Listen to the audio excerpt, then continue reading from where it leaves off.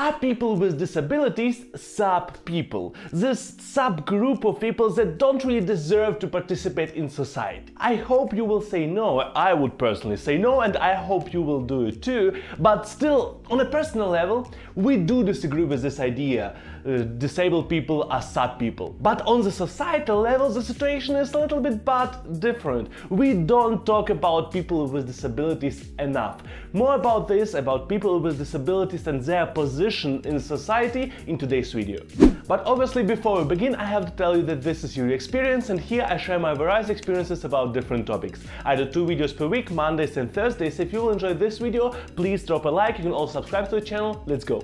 So what is a disability? This is an official definition in my own words. Disability is not being able to do something, to participate in life in some specific way because of different reasons, being it psychological, physiological and whatnot. There are also levels of disability, so basically how bad your disability influences your life. There are some minor disabilities, like for example you need to wear glasses, and they're like normal glasses, not really like thick glasses, just normal glasses, and really like heavy disabilities or whatever the description is. For example, blindness. So if we will remain in terms of seeing, blindness is normally considered a very heavy disability that influences your life a lot. And the target or the focus of today's video are people with like heavy disabilities, because normally we don't really see them participating in society. When was the last time you saw a blind person? Or maybe you saw a schizophrenic person? A lot of occasions you don't even know that the person next to you, or maybe a person at the corner of the street, is a person with some kind of disability, even though that disability can be like a really heavy stuff disability. And prior to going further, like big amount of examples, as I've already mentioned, blindness or being not able to see colors or being not able to see like specific contrasts, problems with motoric skills, tics or maybe spastics, so when you cannot really control your body movements, or at least you don't have full control of your motoric skills. Also different psychological disorders like schizophrenia, like DIOD, I hope that was a correct abbreviation, if no, this is one. And also we have people with chronic illnesses, for example people who have problems with this part of their body, I forgot what is the name, but if you have problems with this part and with hormones in this part of your body, then it is like really bad or really difficult to lead your life in a normal way. Like people don't see it, but you have huge problems maybe with nutrition, you need to have your nutrition in a specific way, or maybe you have problems with proteins that cannot be consumed in some specific way, and so on. Anyway, there is an idea in society that if you have a really like heavy disability, then you cannot really participate in society in a full way. You have the disability, you will not achieve anything. And based on my understanding of the current state of world, obviously it depends on the country heavily, but overall we are not there anymore. Yes, there were times that if you were disabled, you would probably be killed or you would die pretty early because of the state of medicine at that moment, or maybe because of different cultural things that are happening right now in society at that moment in our history. But nowadays, in a hell lot of countries, it is not like that anymore. The state of medicine is really great, at least in the comparison to like 100 years ago. And now we can deal with a hell lot of disabilities, we can support people with hell lot of disabilities on like different scale, and they can lead their life in a normal way how a person without disabilities would do it, how an able-bodied person would do it. But the societal acceptance is not there. It is the knowledge about what people need in order to like strive, although they have a disability, is not there. It is provided, it is of somewhere, but is not really used. Not a hell lot of people know how to deal with people with disabilities, and it is a great question how many people shall know. In my opinion, at the very least, people who have this decision-making ability, this decision-making power in the world, being it government or being it like participation in different companies or whatnot, they shall know how to deal with people with disability. Obviously there are some borders, so some work it cannot be done with a person with some specific disability. So basically you cannot be a taxi driver if you are a blind person. You can drive a car if you are a blind person, but in specific conditions, in specific situations. There's a person that and I saw his videos on TikTok, I think that is his account name, and he is blind, he is legally blind. There are like a lot of definitions of blindness, and he still skateboards, he still drives cars. It is always in a controlled environment, or at least driving cars, not skateboarding. But he does it, he can, so he is able to do it. It's not safe in like city environment, but overall it is possible. But coming back to the borders, yes, there are obviously some borders for people with disabilities that, at least in my personal opinion, are not the borders that we shall try to destroy, because it is not really possible to destroy them, at least at the moment. But there are some borders in our different societies that exist, although they don't have to exist. They exist because we cannot do better at the moment, although the opportunities are there. For example, a person could work at a programming company writing software, and that person is deaf. That person cannot hear anything. And it would be extremely difficult for that person to work in the company if the only way of communication is something like video conference or like audio conference. If it is like that, that person cannot keep up with information, that person cannot understand what tasks of that person are. Although that person is perfectly capable of writing code, of programming, or maybe communicating about project stuff. But if the communication is only on the audio level, how a deaf person can participate in it? And I'm not even talking about various kinds of psychological disabilities or different kinds of disabilities that have this kind of stigma in our current society. If we find out that you have a schizophrenia, then we think that you are a crazy person that shall be kept in some specific chamber somewhere outside of this world. Or for example, stigma of pedophilia. I'm not even sure whether pedophilia is a disability. I'm not completely sure where is the border, but pedophilia is a psychological disorder. And if people find out that you have these pedophilic ideas, doesn't matter what kind of pedophilia you have, because there are at least 3 kinds of it. It will be very difficult for people to interact with you. Although you have a disorder, you have a psychological problem and you deal with that problem, but people will still not trust you, will not believe you, because there is this higher probability than normal that you can do something, but you will not. You know about the problem, you deal with the problem. You're actually on the good side of the problem because you understood that you have a problem and you actually deal with it. You don't try to hide it and actually go behind people's backs and do some bad stuff. Doesn't matter whether we are talking about pedophilia, psychological disorders like personality disorders and whatnot. It doesn't matter. If people know about that, technically you are a good side, because people know what you can do and you cannot do. And people know that you try to deal with it, that you work on yourself.